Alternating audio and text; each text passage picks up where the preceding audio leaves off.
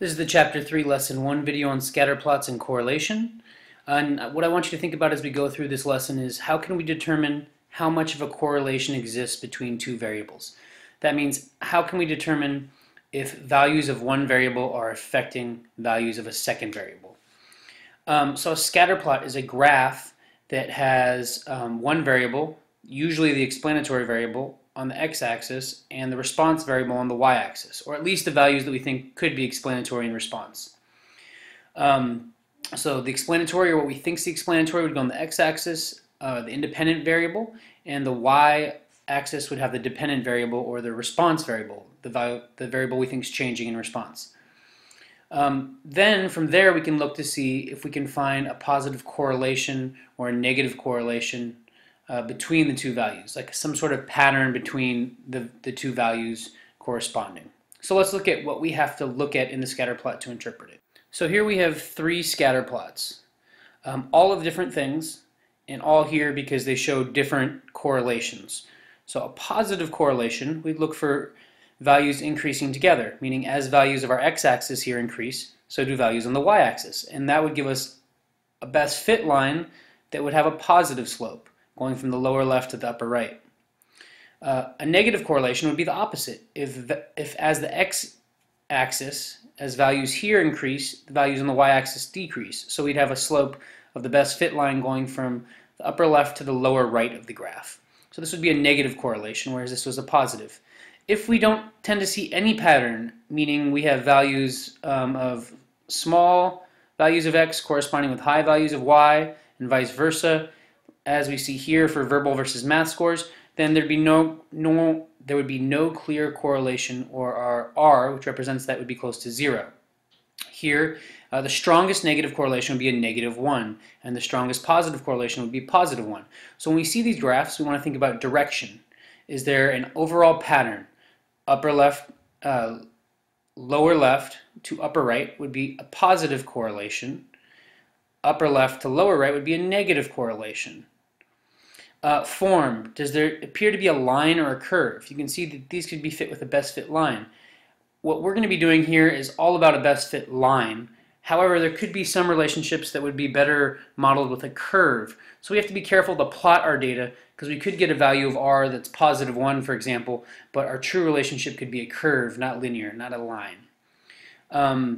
And then are there clusters of values? So here we have clusters here and clusters up here. That also tells us something about the relationship, that these values don't occur that often. So this is Old Faithful eruptions. So when the duration of the eruption is in this range, or maybe what it's telling us is that very rarely is the duration that long. Either it's a longer eruption or a shorter eruption. So we can get a lot of data or information from the data about if there are clusters or not. Then strength. The strength of the relationship would be, is there a clear form, meaning do we clearly see that the data tends to increase together, or are there departures from it, meaning are there like outliers that are setting us off? And if we have outliers, it'll really change our residuals and how we calculate our best fit line. So overall here, we're taking our data, we're trying to determine the relationship between it, and help us make predictions, help us determine what's already going on with the situation, and can be used in any number of fields in a lot of different ways. So keep in mind, a positive association would mean the values of the two variables increase together. As you see here, we'll have a positive slope. A negative association means as values of our explanatory variable increase, values of the response variable decrease, as you see here. So R, the variable R, up here, measures the direction and strength of the linear relationship between our two variables. So it's always going to be between 1 and -1. 1 indicating a strong relationship, positive association, meaning lower left, upper right, positive slope. -1 indicating a strong negative association, meaning lower left, upper left to lower right would be our best fit line. And that's explained here. When R is 0, there's no association. Values close to 0 would be a weak association, and values close to 1 would be a strong positive association. Close to -1 would be a strong negative association. Okay, so strong association means it really seems like the explanatory variable is causing a change in the response variable. If there's a value close to 0, it means there's not really a correlation there. We're not seeing changes in the explanatory variable lead to changes in the response variable.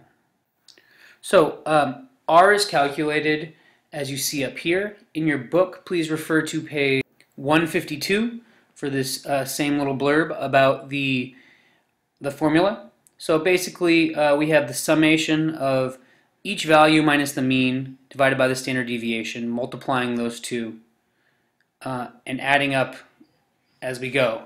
So each point, the distance from the mean, and then dividing by n minus 1, n being the number of sets of data in our sample size. Now be sure to check calculator functions online. I'll give you some copies of those in class too, but those are updated with the chapter 3 stuff about calculating these things on your calculator. So correlation it's not necessarily telling us which one's explanatory and which one's the response. For example, we could have switched it up and we could find a strong correlation, but that doesn't mean that whatever we put on the x-axis is causing the change in the y-axis. It could be the other way around. Like we could have our dependent variable on the x-axis and the independent on the y. Units of measurement, R is not affected by those because of the way this formula is set up. Outliers can greatly change the value of R, so if you plot this and see outliers, that's an important thing to pay attention to. We can never use categorical variables because they don't have numeric values. We need quantitative. We can't measure curved relationships with this, like an exponential relationship, just linear relationships, meaning a straight line. Be really careful when there's outliers in a set because it can throw off the value of R by a lot and throw off a best fit line. Correlation also doesn't give you a complete summary, so make sure to include mean and standard deviation of each data set. Okay, pause and take a minute to look at this blurb here. It's also on page 154 of your book, talking about what correlation measures and giving you examples of how the calculator plots it here. Also, flip to the summary of our lesson on page 157 and go over that, and then start the video again for a multiple choice question. So here's your multiple choice. What is the association and value of R for the scatter plot above? Now all I want is whether it's negative, positive, or 0. So is there a positive association? And what will R be, or is there a negative association? And then will R be positive, negative, or 0? So go back on the video. The outline's also posted on Schoology and through your book, and then answer this multiple choice in the free response by clicking on the button below.